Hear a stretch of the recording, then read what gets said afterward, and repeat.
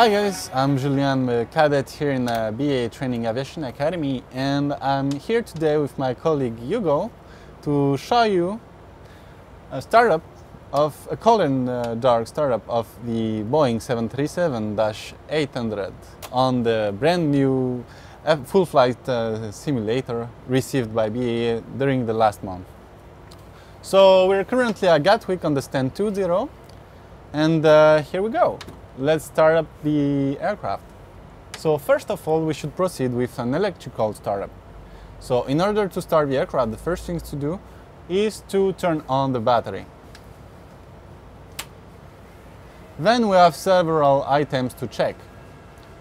We need to be sure that the standby power is still guarded. We need to make sure that the alternate flaps are off. Then we need the wipers are off, that the hydraulic electric pumps are off, and that the landing gear is down. As we can see right now, a good indication for that is to check that the landing gear indicators shows 3 green lights. On the upper overhead panel we can as well see that we have 3 landing gear green lights. Now in the real life we should perform an exterior inspection. The pilot performing this inspection will check several items on the fuselage or on the brake systems. The other pilots remaining in the cockpit will check several documentation items in order to make sure that the plane is airworthy for the flight today. Now, for the purpose of the video, we don't need to show you these items because we are on the simulator. So let's consider that the exterior inspection is done. Let's align the irises.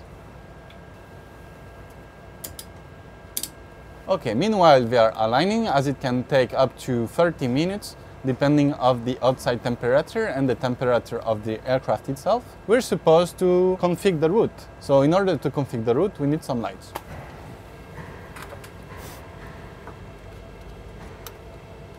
And turn on the brightness of the FMC.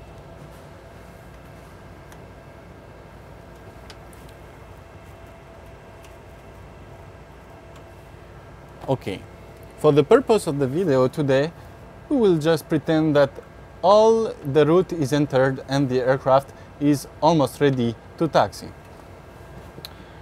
Let's continue our pre-flight inspection checklist.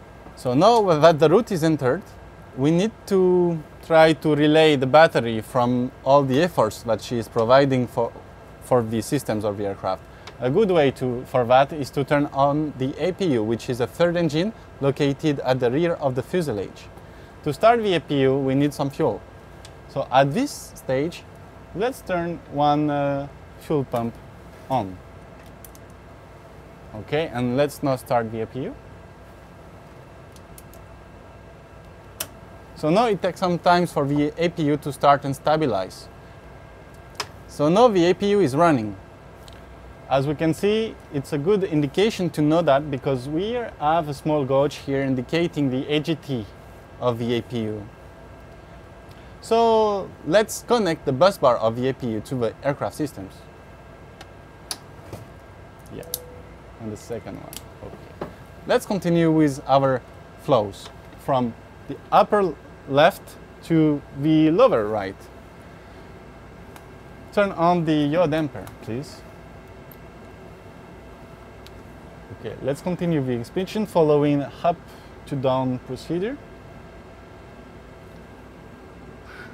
Everything is at the place that it should be. Okay, so the emergency exit lights are supposed to be armed for the entire duration of the flight. So in order for the pilots not to focus or to think to turn them on in case of an emergency, it will automatically switch on. Our fasten seatbelt size is already on. Now let's continue and turn on the window aids. Okay, at that time we don't need to set the probe heating system. The probes, just for quick reference, the probes are some probes located on the nose of the aircraft to deliver some critical parameters such as altitude and speed, which will be indicated on the PFD, the primary flight display of the pilots. So at this time, we can still continue with our flows.